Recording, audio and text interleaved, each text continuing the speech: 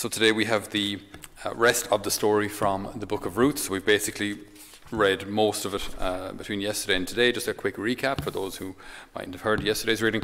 So we have Naomi, who's in Bethlehem, so in Israel, and there's a famine there. So herself, her two sons, and her husband go to Moab. Moab was a foreign country. They were ancient enemies. So Israel and Moab had previously had disagreements on things.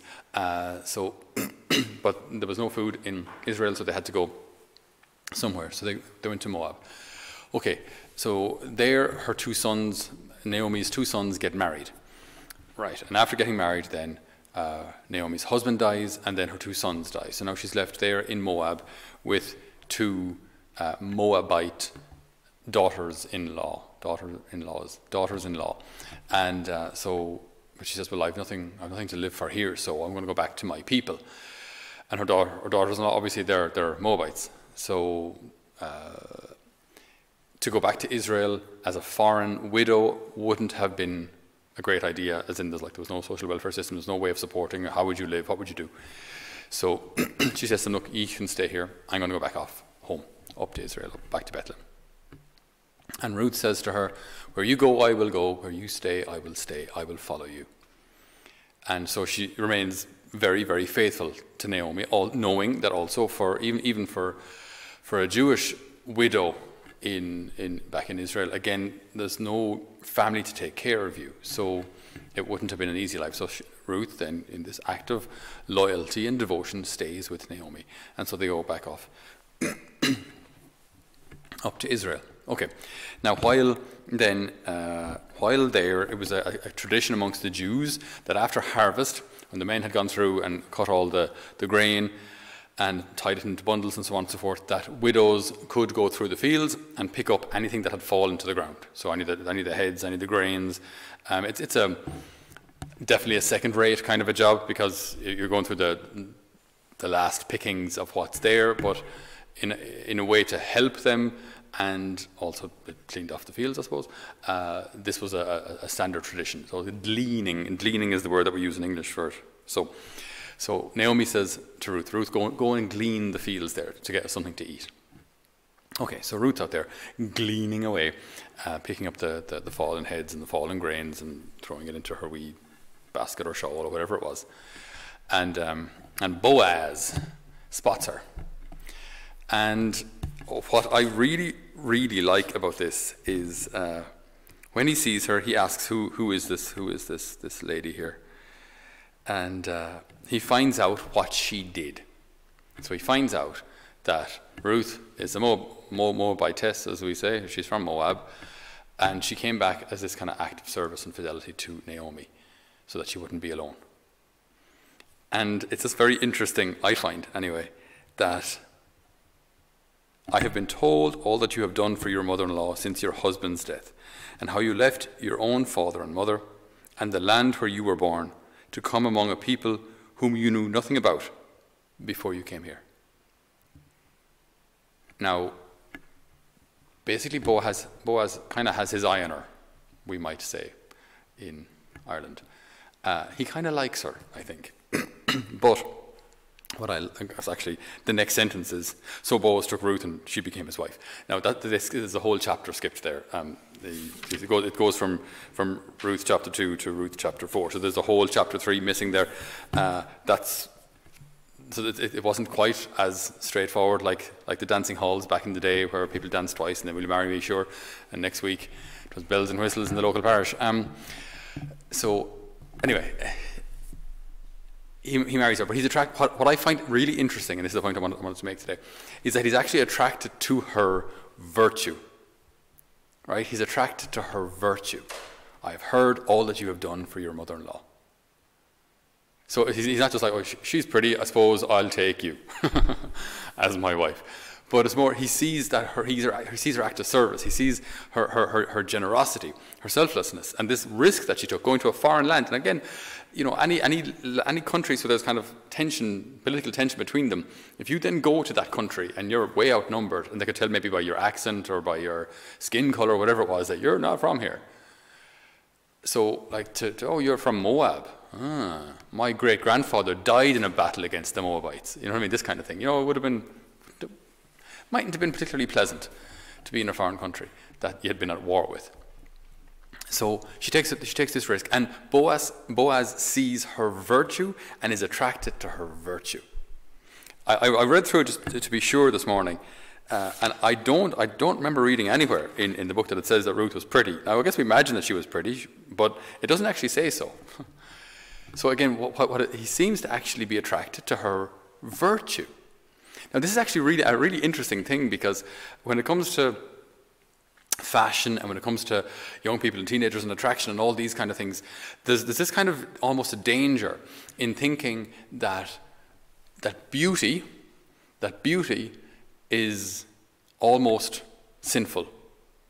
And you even hear this amongst younger people, especially younger ladies today, where I can't use the exact words they use because it's not exactly appropriate for a homily, but that when a person creates, there we go, if a woman creates lust in a man, then you're pretty, right? I think you know what the expression is, right? Okay, maybe you don't. Doesn't matter. Good, stay pure and innocent. So basically, the more lust the more guys look at you and desire you, the prettier you are. Now that's very, very dangerous, because I think then there's a danger then that we misunderstand what beauty is, right? That beauty then becomes almost beauty equals temptation. Beauty equals temptation, or beauty equals, desire to lust after. That's not it. That's not it at all. Like when you think about beauty, think about like God is beautiful.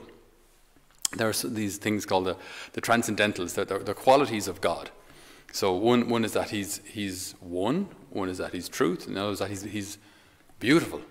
So God himself is beautiful. You look at the creation, things that he makes, everything from people to the universe to a bug, most of which are kind of pretty, to like leaves and snowflakes. I mean, there's beauty and order, and these are all reflections of God.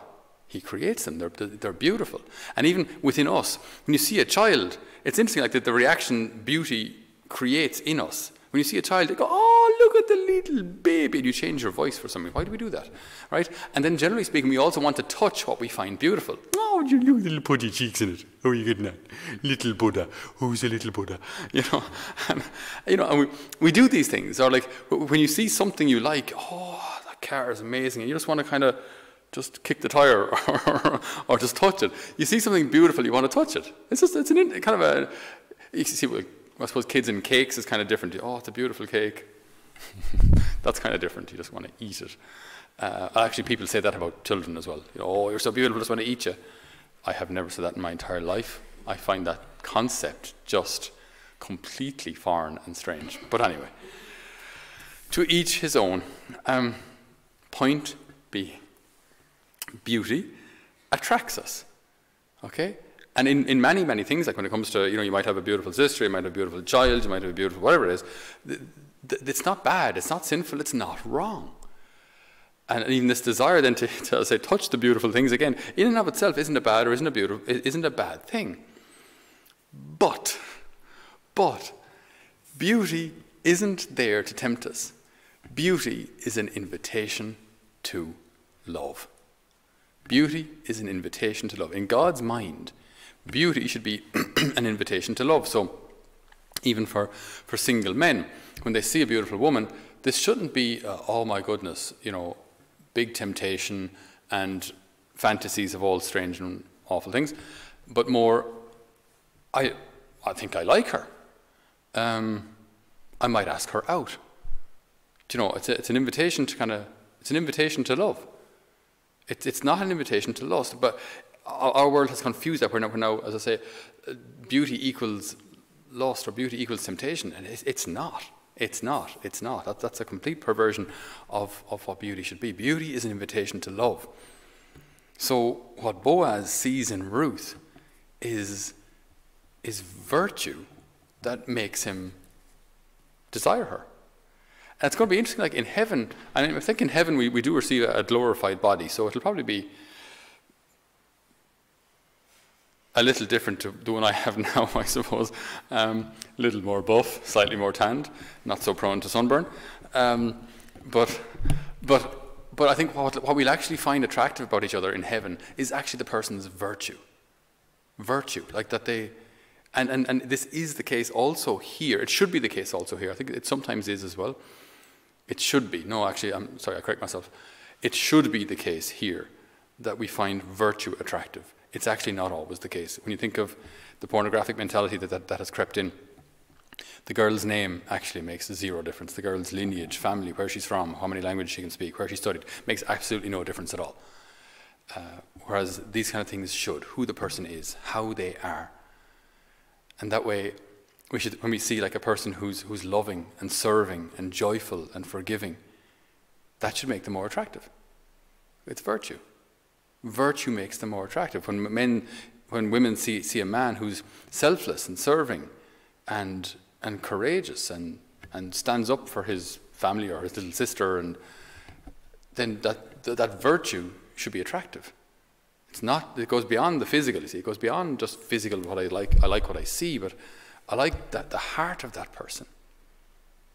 So beauty is much more than skin deep. As human beings, we need the beauty on the outside to get our attention in the first place. But real beauty is much more than that. Much more than cosmetics. The beauty that our hearts long for is actually virtue. This is what Boaz saw. This is what he was attracted to. This is why he married Ruth. And it's such a wonderful lesson for all of us today. That beauty is not a desire to lust. Beauty isn't an opportunity to lust. Beauty should be an invitation to love. So whenever we see something beautiful, it's not sinful to see something beautiful. It is sinful to lust after it, but it should be an invitation to love. And then a deeper understanding of beauty is the heart, the virtue, the interior life of the person, not just what you see on the surface. So our modern culture has a lot to learn really about what real beauty is, and how to appreciate it, and how to react to it, and what to strive for. But we ask the good Lord today, through the prayers and intercession of our Blessed Lady and Saint Joseph, to renew the minds and hearts, especially of young people, but also maybe of married couples, to recognize what true beauty is, not just what we see on the surface, but the virtue of a person's heart. Amen.